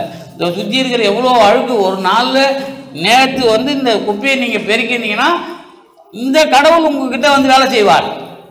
கடவுள் எப்படி வேலை செய்வார்? கண்டிப்பாக எல்லா வேலையும். இப்போ திருஞான சம்பந்தர் சொல்கிறார், நான் உங்களை அடிங்கன்னு சொல்லலை, நானாக இருந்தால் அடிப்பேன்னு சொல்ல வந்தேன். புரியுதா? அப்படி தானே சொல்ல முடியும். எதுக்கு இதை சொல்ல வரேன்னா, நீங்கள் வேணால் எங்கள் பெருமாண்டான் அதுக்கு தான் சின்ன ஔவையார் சொன்னாங்க, இடம்பட வீடு எடேல். ஒரு வீட்டை உன்னால் பெருக்கி சுத்தமாக கண்காணிக்க முடியலன்னா அதை எடுக்காத. உன்னால் எந்த அளவுக்கு சுத்தம் பண்ண முடியுமோ அந்த வீட்டை வச்சுக்கோ. பணம் இருக்குதுன்றதுக்காக கீழே மார்பிள் டைல்ஸை போட்டு இருக்கிற பொம்பளைங்களுக்கெல்லாம் முட்டி வலி. முதல்ல ஆம்பளைங்க சதி பண்ணுற வேலையே மார்பிள் ஸ்டோனை போட்டு பொம்பளைங்களுக்கு முட்டி வலியை வர வச்சு பிக்கி நடக்க வைக்கிறான். தெரியுதா உங்களுக்கு? முதல்ல மார்பிள் ஸ்டோனை பணம் இருக்குதுன்னு ஏன் போட்டான்? டைல்ஸை போடு, மார்பிள் ஸ்டோனை போட்டால் முட்டி வலி வரும். நீங்கள் முட்டி வலி இருக்கிறவங்க மார்பிள் ஸ்டோனை பேத்து போட சொல்லி எந்த வீட்டுக்காரனையாவது ஐயோ அவ்வளோ காசு செலவு பண்ணிக்கிட்டேன்னு சாவர வரைக்கும் எடுக்க மாட்டான். என் பொண்டாட்டி செத்தானா அவன் செத்தானா, நமக்கு அதுக்கு பேசாமல் கார்பெட் போட்டுங்க, அவ்வளோதான் இப்போதைக்கு உங்களுக்கு அட்வைஸ். என்ன நான் துணிஞ்சு யாராவது எடுப்பானா? எடுக்கணும். இதுதான் நமக்கு நோயின்னு தெரிஞ்சுக்கணும். அப்போ அதுக்கு பேர் தான் தெளிவு. அப்படி இல்லைன்னாக்கா வாழறதுங்கிறது மோசமானது. அப்போ நீங்கள் பாருங்க, ஒரு ஒற்றனை எங்கே சேரும் உங்களுக்கு தெரியும். ஒற்றனை ஒற்றனைன்னா என்னன்னு தெரியுமா? வீட்டில் தான் இருக்கிறீங்க எல்லாரும். இந்த ஒற்றனை என்னன்னு தெரியுமா? என்ன சார் அது? சும்மா விடுங்க. நான் ஏதோ நீங்கள் லேட் ஆகி போச்சு எதையாவது ஒன்று விளையாடின்னு இருப்பானம்மா. ஒற்றனை என்ன? 8 கால் பூச்சி முதல்ல நூல் விட்டு அதுக்கப்புறம் அழுக்கு போய் படிஞ்சா வர்றது ஒற்றனை. கரெக்டா? அப்படிதாங்க. அது 2 நாளைக்கு ஒரு தடவை வந்துடும். ஏன்னா 8 கால் பூச்சி எங்கெல்லாம் இருக்குதோ அப்போ 8 கால் பூச்சியை வச்சு நீங்கள் 2 நாளைக்கு ஒரு தடவை அதை அடிக்கலைன்னா சாதாரண இல்லை, அது கடிச்சதுன்னா ரொம்ப பெரிய நோய், மறைமுக நோய் ஒன்று உருவாகும். ஆனால் அது கடிக்காது. அதுக்கு நல்ல குணம் இருக்குது, எல்லாரையும் கடிக்காது. அதுகிட்ட நீங்கள் கடிச்சதுனாக்கா சிலந்தி மாதிரி ஒரு நோய் ஒன்று வரும், பெரிய நோய். அதுக்கெல்லாம் மருந்தே எங்கேயும் கிடையாது, தமிழை தவிர, சித்த மருத்துவம் தவிர. எதுக்கு இதை சொல்ல வரேன்னா, நாம் சுத்தமாக வச்சுக்கிறதுல எதையாவது தொடர்ந்து நீங்கள் நிறைய பேர் பாருங்க, அந்த மூலையில் அது இருக்கும், இந்த மூலையில் இருக்கும், கண்ணாடியில் இருக்கும், பீரோவில் இருக்கும், பயன்படுத்துகிற எங்கேயாவது. நான் ஒரு வீட்டுக்கு போனேன்னா இந்த வீடு சுத்தம் இல்லை, எவ்வளோ தெளிவாக சுத்தமாக இருக்கிறாங்கன்னு மார்க் போட்டு வரும். ஏன்னு கேட்டிங்கன்னா எங்கே இவங்களை தாண்டி அழுக்கு இருக்குன்னு தெரியும். யாருக்கு தெரியும்?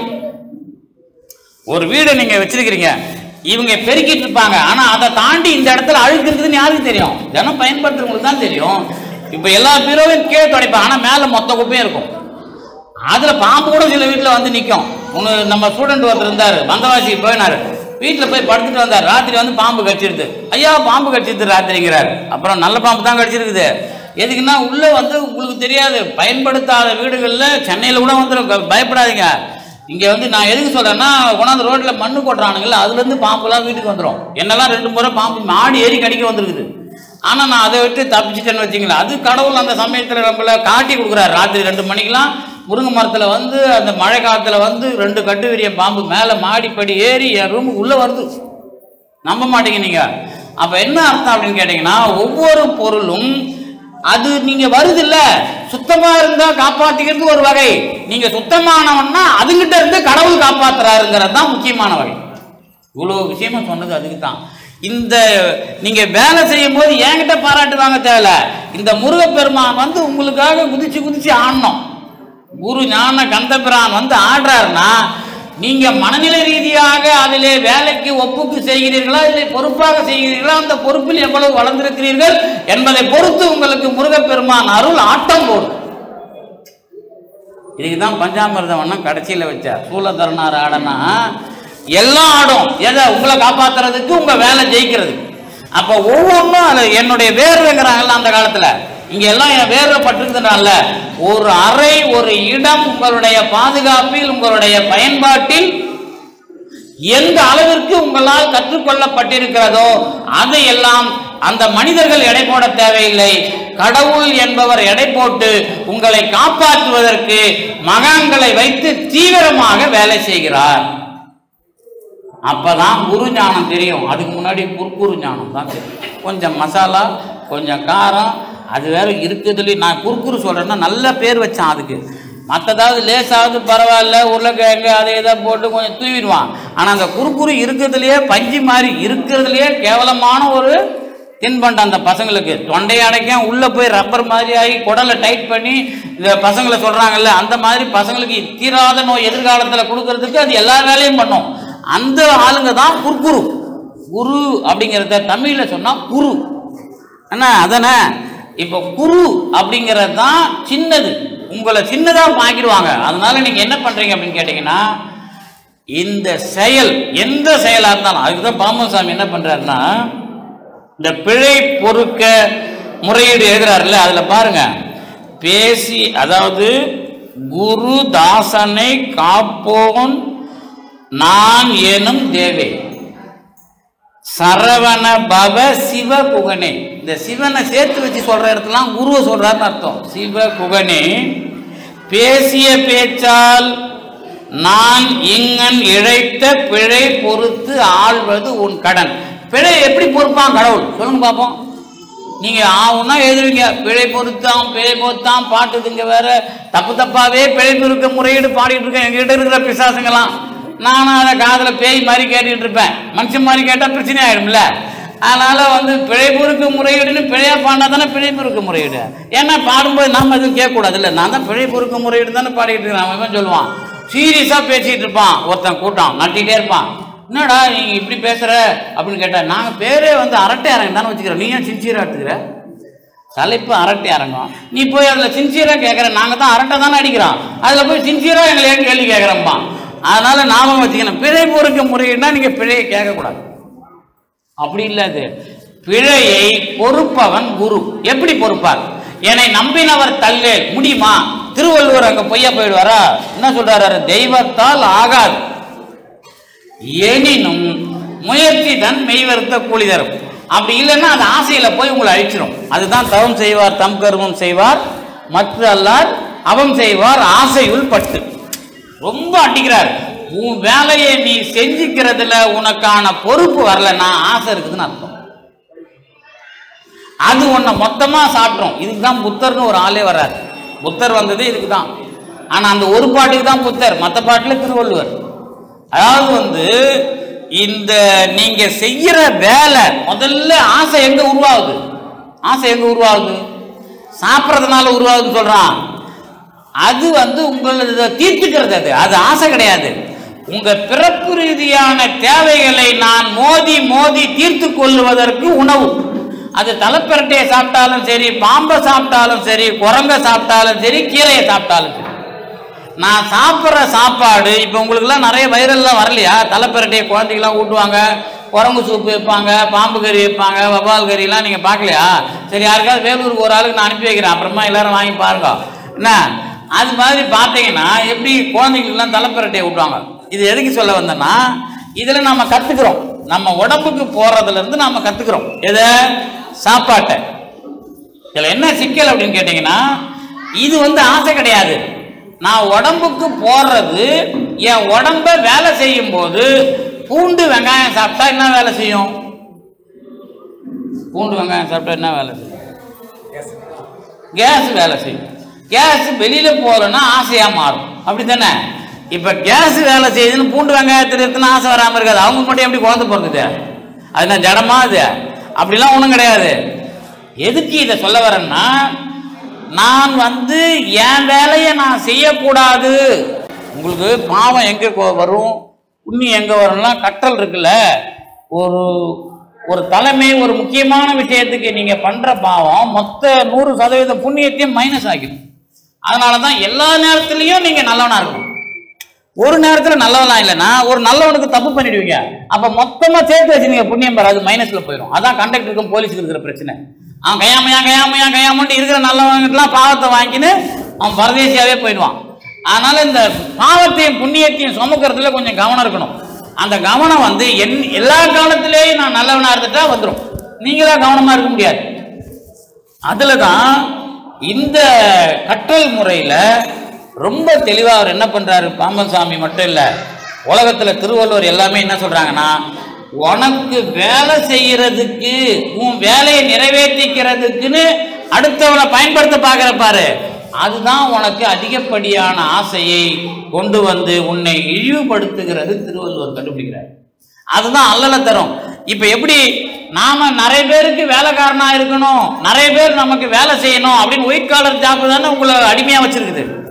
இப்ப ஏன் வந்து விஏஓ வேலைக்கு 3 லட்சம் பேர் அப்ளிகேஷன் போடுறான், ஊர் சொத்தை ஏமாத்தலான்ற எண்ணம் அவனுக்கு வந்துருச்சு. ஏன் வந்து இந்த வேலைகளுக்கெல்லாம் லஞ்சம் கொடுக்குறான்? இப்ப ஆடு மேய்க்கிறவன் நிம்மதியாக தானே இருந்தான், ஏன் லஞ்சம் கொடுத்து ஜெயிலுக்கு போனான்? அப்ப விதி உடல்லாம் சொல்லக்கூடாது. ஆசை எங்க உங்களுக்கு உருவாச்சு, எங்க விதியை வந்து நீங்க கட் பண்ண தெரியல அப்படின்னா, எல்லாத்துக்கும் குரு ஞானம் என்ன சொல்றாங்க அப்படின்னா, உன் வேலையை நீ செய்ய முயற்சி பண்ணும்போது அடுத்தவன் அடிமைப்படுத்தி அடுத்தவன் உழைப்ப சுரண்டாத ஒரு தன்மை உருவாகும் போதுதான் நீ அறிவாளியாவே மாறுற. அதுக்கு முன்னாடி உனக்கு அறிவுங்கிறது பொய்யானது. உன் வேலையை செஞ்சிக்க உன் வேலைன்னு இல்லை, நீ எந்த வேலையை எடுத்துக்கிறியோ அதுல பொறுப்பா செய்யறியா, நம்ம தான் எடை போட முடியும். என் வேலையை நான் செஞ்சாதான் எந்த இடத்துல சிக்கல் வருதுன்னு எனக்கு தெரியும். அப்பதான் நான் எடுத்துக்கிட்ட சமுதாய வேலையில எந்த இடத்துல எது வரக்கூடாதுன்னு நான் கவனமா இருக்க முடியும். அப்படி இல்லைன்னா கவனமே வராது. அப்படின்னா சந்தர்ப்பமாக தான் எல்லாம் முடியும். அதனாலதான் நான் ஒரு வேலையை திட்டமிடுறது, இந்த வேலையை நான் மக்களுக்கு கொண்டு போறதுங்கிறப்பல நாம திட்டமிடுறோம். இப்ப நம்ம வச்சிருக்கிறோம். இப்ப இந்த மக்களுக்கெல்லாம் வந்து குரு ஞானம், கடவுளை அடையிறத பத்தியா நினைப்பாங்க, வாழ்க்கையை அடையிறதான் முடிவு பண்ணுவாங்க. கடவுள் அடைய பத்தியா எல்லாரும் முடிவு பண்ணுவாங்க. அப்ப எல்லாரையும் ஒண்ணு சேர்த்து பேசும்போது அதையும் காதல ஏன் போடணும்? அப்ப அப்படி ஒரு பிரச்சனை அவங்களுக்கு வரும். இன்னைக்கு வரலன்னா அடுத்த பிறப்புல வரும். அப்ப இது அவங்களுக்கு உடனடியா இன்னொரு தீர்வு கிடைக்கும். இதுதான் அதுல இருக்கிற டெக்னாலஜி. காதல இப்ப நான் பாராயணம் சின்ன வயசுல பண்ணிடுவாங்க. இப்ப நீங்க இங்க இருக்கிறீங்க, எத்தனை பேருக்கு சின்ன வயசுல சண்முக கவசம் பாராயணம் பசங்களுக்கு கத்து கொடுத்துருப்பீங்க? அத்தனை பசங்களும் வாழ்க்கையில பிரச்சனையை சமாளிப்பாங்க. படிக்கும்போது தெரியாது அவங்களுக்கு, பின்னாடி அது உடனடியா கையில வந்து அவங்க காலம் வீணாவாது. ஆனா மற்ற பேருக்கு காலம் வீணாயிடும். காலம் வீணாகிறதுக்குள்ள வயசாயிரும். வயசானா அப்புறம் செய்ய முடியாது. அப்ப என்ன பண்ண, சாபமா மாறிடும். இந்த செய்ய முடியாத தன்மை வராதுக்கு தான் நாம இந்த காதுல போட்டு வைக்கிறது, அதுக்கு நேரடியா வர்றது, அதுக்குள்ள ஏதாவது முயற்சி பண்றது. இந்த முயற்சியை தான் திருவள்ளுவர் ரொம்ப கவனப்படுத்தி, தெய்வத்தால வராது அந்த முயற்சி என்பது உன்னுடைய செயலில் இருக்கிற தீர்வு.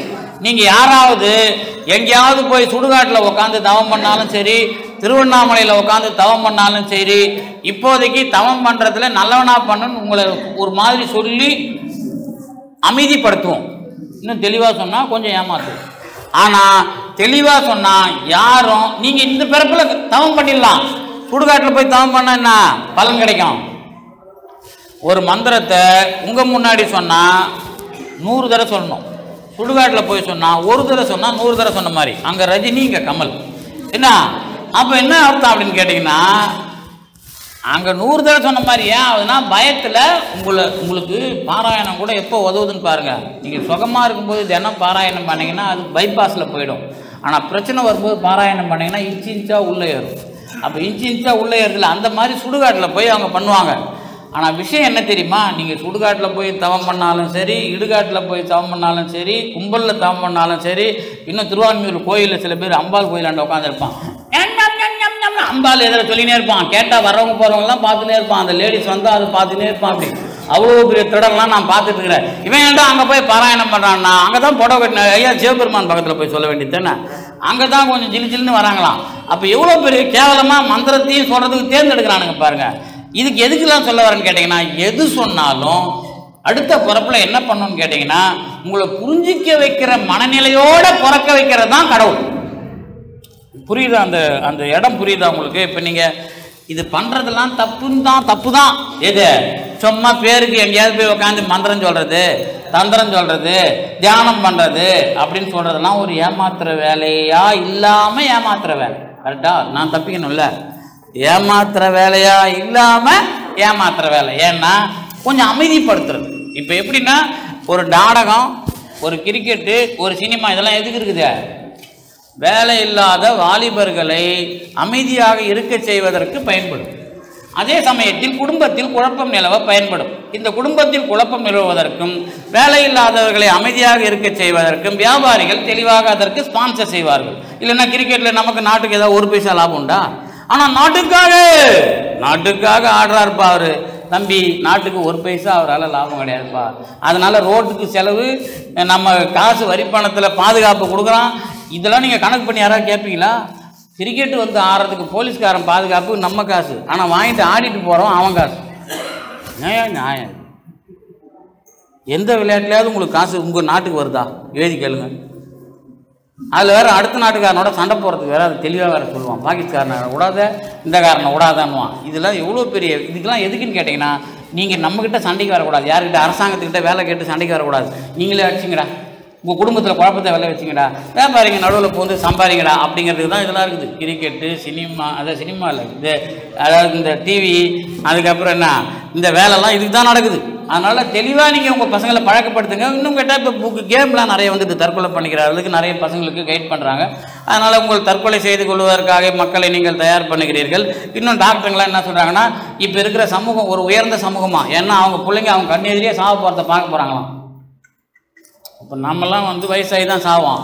ஆனால் பிள்ளைகள் என்ன பண்ண போதான், இப்போ இருக்கிற நோய் சாப்பாட்டு முறையில் நம்ம கண்ணு முன்னாடி நம்ம பிள்ளைங்களை சாவுக்கு கொடுத்துட்டு நாம் இருப்போமா, அந்த மாதிரி தலைமுறை ஆயிடுது அப்படின்னு டாக்டருங்க சொல்கிறாங்க. பெருமைக்குரிய சமூகம் தானே இது. அதனால் இந்த மாதிரியான ஒரு நிலைமைக்கெல்லாம் வந்ததுக்கு காரணம் என்னென்னா, உழைப்பை மறுப்பது. இந்த உழைப்பில் தியானம் பண்ணுறது அப்படிங்கிற கலையெல்லாம் சொல்லுவாங்க. அது எதுக்கு தெரியுமா? அடுத்த பிறப்பில் இது என்னன்னே தெரியாமல் உழைக்க வைப்பான் கடவுள். அந்த இடத்துல தான் கடவுள் தேவைப்படுது. புரியுதா உங்களுக்கு? நீங்கள் தான் உங்களுக்கு முதலாளி, நீங்கள் தான் அறிவாளி. ஆனால் நிறைய வகை வகையாக சொல்லியிருக்கிறான். இந்த வகை வகையாக சொன்னதில் தியானம் பண்ணலாமா, ருத்ராட்சம் உருட்டலாமா, கண்ண மூடி எதனா பண்ணலாமான்னா பண்ணுங்க. ஏன்னா அடுத்த பிறவில உருப்படியான வழிக்கு உங்களுக்கு மட்டும் கடவுள் வேலை செய்வார். ஆனால் அதுவே உங்களுக்கு முடிவை தருமானா தராது. அதனால இப்பவே இந்த வழிக்கு வந்துட்டா சரியா போச்சு, அவ்வளவுதான். இதுக்கு தான் இவங்க எல்லாம் பாடுறாங்க. யார் பாடுறது? பாம்பன் சாமியோ வள்ளலாரோ? யாராவது வள்ளலார் தியானம் பண்ணுன்னு சொல்லியிருக்கிறாரா? பாம்பன் சாமி தியானம் பண்ணுன்னு சொல்லியிருக்கிறாரா? திருஞான சம்பந்தர் வேள்வி பண்ணுன்னு சொல்லியிருக்கிறாரா? 3 பேருமே அதை சொல்லலை. இவங்க எல்லாத்தையும் பேசுவாங்க, எதிர்த்து பேச மாட்டாங்க. ஆனா இவங்க ஒரு உண்மையை பேசியிருப்பாங்க. அந்த உண்மைக்கு போகணும்னு சொல்றதுதான் நம்மளோட வேலை. நாம வந்து திருஞான சம்பந்தர் ஆக மாட்டோம், பாம்பனார் ஆக மாட்டோம், வள்ளலார் ஆக மாட்டோம். ஆனா அவங்க சொன்ன உண்மையை சொல்லலைன்னா நாம துரோகி. அதுக்கு தான் இந்த அமைப்புலாம். இந்த அமைப்புலாம் எதுக்கு? நாங்க புதுசா கோயில் கட்டுறதுக்கு, புதுசா சாமியார் ஆகிறதுக்கு இல்லை. இவங்க இதை சொன்னாங்க. ஆனா அவங்க சொல்லும் போது எதிர்ப்பா சொல்ல மாட்டாங்க, நாம சொல்லணும். ஏன் தெரியுமா? திருஞான சம்பந்தரை வச்சுக்கிட்டு அவரு வேள்வி செய்ய சொல்லி சொல்லலன்னு நான் சொன்னா என்ன திருஞான சம்பந்தர் காப்பாற்றுவார்? அன்னைக்கு அவர் வேள்வி செய்யாதீங்கன்னு சொன்னா சண்டையாகும், உங்களை இழக்கணும் அவர். அப்புறம் பாம்பன் சாமி நீ தியானம் பண்ணாதுன்னு சொன்னா அவருக்கு சண்டை வரும். ஆனா அவர் சொன்னதை வச்சு நான் சொன்னா என்ன அவர் காப்பாற்றுவார்? புரியுதா முறை? எப்படி குருமார் வர்றாங்கன்னு புரியுதா உங்களுக்கு? அவங்க என்ன பண்ணுவாங்கன்னா, இப்ப வள்ளலார் இருக்கிறார், தியானத்திற்கு எதிர்ப்பு அவர் எழுதல, கலையுரைத்த கற்பனை எல்லாம் பொய்ன்னு சொல்றாரு. ஆனா நீ தியானத்தை பண்ணாதீங்க அப்படின்னு சொல்லல. ஏன்னா அது ஒரு பாதி வந்து சமரசப்படுத்துது. ஆனா இன்னைக்கு தியானம் பண்றதுல ஒருத்தர் பிசினஸ் பண்றான்னா நீங்க என்ன பண்ணணும்? இப்ப வள்ளலார் தியானம் பண்ண சொல்லல, பாம்பனார் தியானம் பண்ண சொல்லணும், அவங்கள வச்சு சொல்லணும். அப்ப இப்போ உங்களுக்கு யாரு குருவா வருவா? வள்ளலாரும் பாம்பனாரும் குருவா வருவாங்க. இதுதான் டெக்னாலஜி. இது இல்லாம நீங்க செய்யற வேலைக்கு உங்களை இப்ப இந்த பிறப்பு இருக்கு, எல்லாருக்கும் பிறப்பு எப்படின்னு கேட்டீங்கன்னா, இப்ப இருக்கிற எல்லாரும் ஒரு பேப்பரை எடுத்து நீங்க எழுதிக்கங்க. நீங்க எதுக்கு ஆசைப்படுறீங்க, எது உங்களுக்கு பிரச்சனையா இருக்குது? எல்லாருக்குமே பிறப்புல ஒரு ஆணி உண்டு, பசுமரத்து ஆணி மாதிரி ஒரு ஆணி இருக்கும். என்னன்னா இதுதான் அவங்களுக்கு பிரச்சனையா இருக்கும். ஏதோ ஒண்ணு அவங்க பிறப்புல பிரச்சனையாவே இருக்கும் அவங்களுக்கு. அதை அடையணும்ன்றதுல பிரச்சனை, அதை காப்பாற்றணுங்கிறதுல பிரச்சனை. அது நல்லதாகவும் இருக்கும், கெட்டதாகவும் இருக்கும். ஏதோ ஒண்ணுதான் அவங்களுக்கு வாழ்க்கையில. நான் இப்படி இருக்கணும்னு பார்த்தேன், இப்படி வந்து ஆச்சுது, இப்படி ஆச்சு, இப்படி ஆச்சுன்னு இல்லை. நான் வந்து நல்லா குடும்பம் குட்டி நடத்தணும்னு பார்த்தேன், எனக்கு இப்படி ஒரு சனியம் ஆச்சுது, பிரச்சனை ஆயிடுச்சு. இல்லை கல்யாணமே வேணான்னு பார்த்தேன், இப்படி ஒன்று வந்து மாற்றுது அப்படின்லாம் நிறைய பேர் சொல்லுவான். கல்யாணம் பண்ணணும்னு பார்க்குறேன், கல்யாணம் ஆகலம்மா, அவன் கல்யாணமே வேணான்னா, அவனுக்கு கல்யாணம் ஆயிடுச்சுப்பான். இப்படி முரணாவே வாழ்க்கையை வந்து நினைக்கிறதுக்கும் நடக்கிறதுக்குமான பிரச்சனை தான் பிறப்பு. நீங்க உங்க பிறப்பு அப்படிதான் முடிவு பண்ணணும். இது ஏன் வந்தது? பிறப்புல இருந்து எனக்கு ஏன் இப்படி வரும்? ஒழுக்கமா இருக்கணும்னு ஏன் நினைக்கணும்? ஒழுக்கமா இருக்கணும் ஒன்றும் அவசியம் கிடையாது. ஏன் ஒழுக்கமா இருக்கணும் அப்படின்னு நாம ஏன் நினைக்கிறோம்? தமிழ்நாட்டில் பிறந்ததுனால அதை நினைக்கிறோம். இப்போ பேசி ஒன்று செய்யறது, பேசி ஏமாத்துறது அப்படின்னா தமிழ்நாட்டில் இருக்கிறவன் செய்வானா? இன்னைக்கு கூட காலையில் ஒருத்தர் என்ன கேட்டார், ஏன் சார் அவன் பேசுற மாதிரி நம்ம பேசக்கூடாது, நடப்பா உங்களுக்கு அது வரவே வராதுடா. இந்த கூட்டம்னு ஒன்று பிறக்கிறீங்கல்ல, ஒரு ஏரியா எல்லைக்குள்ள, இந்த கூட்டத்துக்குன்னு சில பண்பு இருக்கும். இந்த பண்பை மாற்றவே முடியாது, அது இடம். இது இல்லாம உங்களுக்குன்னு ஒரு பிரச்சனை வரும். இந்த பிரச்சனையை எப்படி உடைக்கிறது யோசனை பண்ணி பாருங்க. இங்கதான் நீங்க தொடர்ந்து பிறவிகளில் வருகிற கடவுள் அப்படிங்கிறது புரியும். அததான் ஆனந்த மொழியில ரொம்ப அழகா சொல்றார். ஆனந்த மொழியில இந்த சுத்தமா நல்லறிவு தோன்றாத பாதகன் துதை பொய்யுலேன் எனினும் அப்படின்ற அந்த தொடர்ந்து வர அந்த பாட்டை படிச்சு பார்த்தீங்கன்னா, எத்தனை சழக்கு இங்கன் இழைத்து இருந்தாலும் நாம் இன்னும் அறியாது செய்யினும் எப்படியும் ஆதரித்து ஈமிழ் அருள் இகைத்து நீ என்னை ஆளல் உன் பரம் காண். இதுதான் அந்த ஆனந்த மொழியில் இந்த பாட்டை நீங்க படிச்சு பார்த்தீங்கன்னா புரிஞ்சிடும் உங்களுக்கு. நான் எப்படி எப்படிலாம் பிழைனா தப்பு பண்றதுன்னு பெருசா நினைக்காதீங்க. இன்னும் நாம தெளிவான பாதைக்கே போகல அப்படின்னு நினைச்சீங்களே, நாம நல்லவங்களா தான் இருக்கிறோம். ஆனா எதுதான் என் வழி அப்படின்னு தெரியாத இடத்துல வந்திருக்கிற ஒரு நல்லவங்களா தான் இப்ப நீங்களாம் இருக்கிறீங்க. ஏன்னா இந்த காங்கேய நல்லூர் வார வழிபாட்டுல கொஞ்சம் உங்களுக்கு ப்ரொமோஷன் கொடுக்குறேன். அப்படி வந்து இருந்தாலும் ஆனா ஒரு கிளியர் கட்டா ஒரு விஷயம் நமக்கு வரல. அடுத்த பிறப்புல எப்படி நமக்கு மாறும் அப்படிங்கிறதுக்கான ஒரு வரலாறு தான் நமக்குள்ளேயே இருக்கிற ஒரு கடவுள். இந்த கடவுள் சிவன் முருகன் அப்படிலாம் பேர் கிடையாது, கந்துன்னு பேர் இருக்கு. அதனால்தான் குரு ஞான கந்தன். குருனாலும் ஞானம்னாலும் கந்தன் சொன்னாலும் 3 சொல். இந்த 3 சொல்லுமே கந்தன் என்பது நம்மோடு சேர்ந்திருக்கிற பொருள். அது நமக்கு தருகிற ஒன்று ஞானம், அது தருகிற வகையில் குரு. அப்படின்னு 3ஐயும் சேர்த்தீங்கன்னா குரு ஞான கந்தன். இந்த குரு ஞான கந்தன் உலகத்துல பெரிய கடவுள்னு வந்த சிவனுக்கும் குரு அப்படி கொண்டாந்து நிறுத்திடணும். அப்படிதான் சிவகுருநாதா அப்படின்னு சொல்றலாம். சிவன் குருன்னு எழுதுனாங்கன்னா அது ஒத்துக்காதீங்க. நீங்க சிவன் தான் யாருன்னு வச்சுக்கலாம். இப்ப அதுக்கு ஒன்று சொல்லிடுறேன்.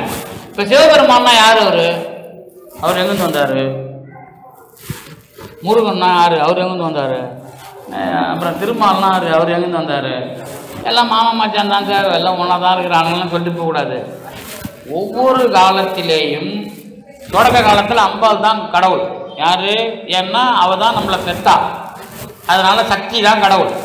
அப்புறம் சக்தியை என்ன பண்ணிட்டான், பின்னாடி சிவபெருமானுக்கு கல்யாணம் பண்ணி கொடுத்தோம்.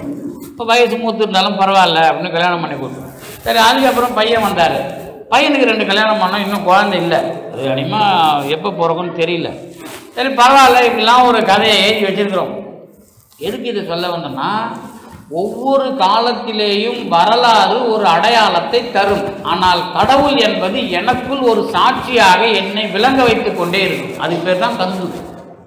கந்துனா என்னன்னு கேட்டிங்கன்னா, இன்னும் அழகாக ரொம்ப எளிமையாக சொல்லிடுறேன். உங்களுக்கு இந்த சகுனம்னு சொல்லுவாங்கல்ல, அதை வந்து தமிழில் எதுனா சமிக்ஞை.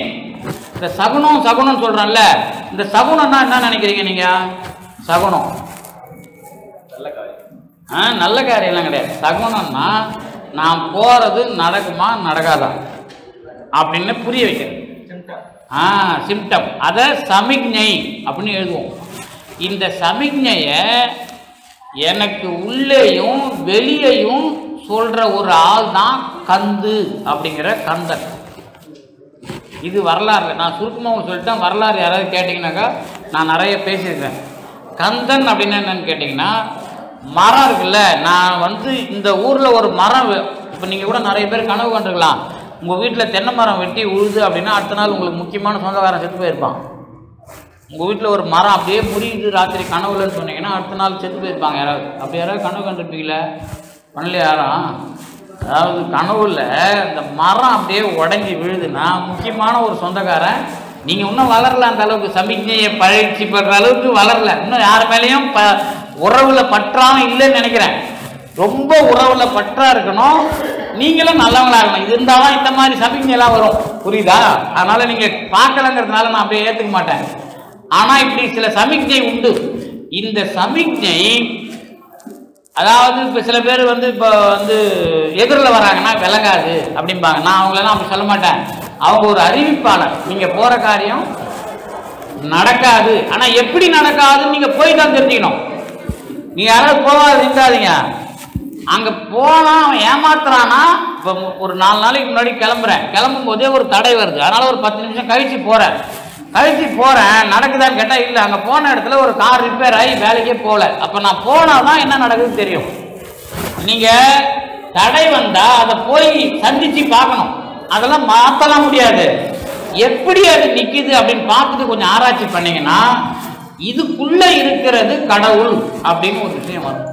இதுக்குள்ள வெறும் ஆள் கிடையாது, இது எல்லாத்தையுமே நிகழ்த்து. அதுல நீங்க பெரிய ஆளா மாறலாம். உங்க குடும்பம் எப்படி இருக்கும்? இப்ப நீங்க விளக்கு ஏத்தினே இருக்கிறீங்க, எல்லார் வீட்லயும் விளக்கு ஏத்திட்டா விளக்கு அவிஞ்சா பிரச்சனை கிடையாது. விளக்கு அவியுந்தான் எரியுந்தான், பயப்பட தேவையில்ல. ஆனா விளக்கு பயபக்தியோட யார் ஏற்றி அவியக்கூடாது அப்படி இப்படின்னு பாதுகாக்கிறீங்களோ அவங்களுக்கு அவிஞ்சிருச்சுன்னா ஏதோ ஒரு பிரச்சனை வருதுன்னு அர்த்தம். புரியுதா வித்தியாசம் உங்களுக்கு? விளக்கு அவியும் போவோம், அதெல்லாம் பெரிய விஷயம் இல்லை. ஆனா பயபக்தியா ஒன்றுத்துக்குள்ள நீங்க ஈடுபட்டுட்டீங்கன்னா அந்த விஷயத்துல ஒரு சமிக்ஞை வரும். இந்த மாதிரி எதோடெல்லாம் உறவு வச்சுக்கிறீங்களோ அதுல ஒரு சமிக்ஞையை கொடுக்கறது யாருன்னா கடவுள். இந்த கடவுள் வரலாற்றுல அதுக்கு நிறைய பேர் இருக்கு. அதுல பெரிய பேர் வாங்கினது சிவபெருமான், அவருக்கும் மேல பேர் வாங்கினவர் முருகன். ஆனா அவரோட பேரு கந்தன் அப்படிங்கிறது. அதனாலதான் கந்தர் கல்வி வெண்பார், அப்புறம் என்ன கந்தர் அனுபூதினா இவங்க பேர் கொடுக்கறதுக்கு அதான் காரணம். யாரு? அருளாளர்கள் கந்தன்கிற பேரை விடாததுக்கு அது ஒரு காரணம். இப்ப எதுக்காக அதை சொன்ன அப்படின்னு கேட்டீங்கன்னா, உங்கள் பிறப்புதோறும் உங்களுக்கு உள்ளே இருந்து உங்களுடைய அறிவை தெளிவுபடுத்தி கொண்டு வருகிற கடவுள் நீங்கள் பொதுவில் எப்படி இருந்தாலும் உங்கள் செயல்பாட்டில் நீங்க பொறுப்பானவர்களாக இருக்கிறீர்கள் என்பதை ஏற்றுக்கொண்டால் உங்கள் பிறப்பை எந்த செயலாக இருந்தாலும் அடுத்த பிறப்பில் அதை மாற்றி உங்களை உயர்த்துவதற்கு உதவுவான். இவன் தான் குரு ஞான கந்தபிரான் என்று நீங்கள் அவரை அனுபவிக்க வேண்டும் என்று சொல்லி இந்த அளவுக்கு தந்து நிறுத்திய திருவருளுக்கும் குருவர்களுக்கும் நன்றி.